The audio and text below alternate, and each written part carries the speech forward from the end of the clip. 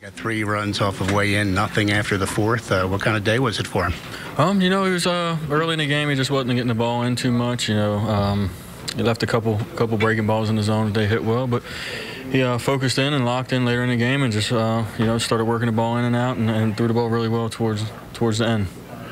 Big run of 7-inning outings by the Orioles starters here. I got to think it didn't result in a win today, but it will bode well for this team through the end of the year. Oh, definitely. He went out there and competed and gave everything he had. And like I said, he threw the ball really well early in the game. Made a couple of mistakes, but he battled back and threw the ball well at the end of the game.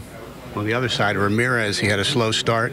He's pitched well since mid-April. He obviously pitched well today. What made him effective against the Orioles? He was just trying to keep the ball. He was changing eye levels. He was keeping the ball down. Up. Elevating a little bit, using that changeup and slider. Just off the plate. He just made us put the ball in play. And like I said, we just didn't swing it well today.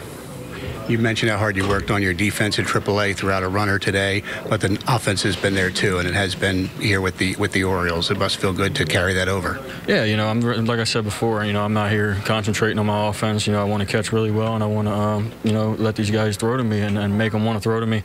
So like I said, it was a good day defensively. Like I said, I'm not going to worry too much about offense.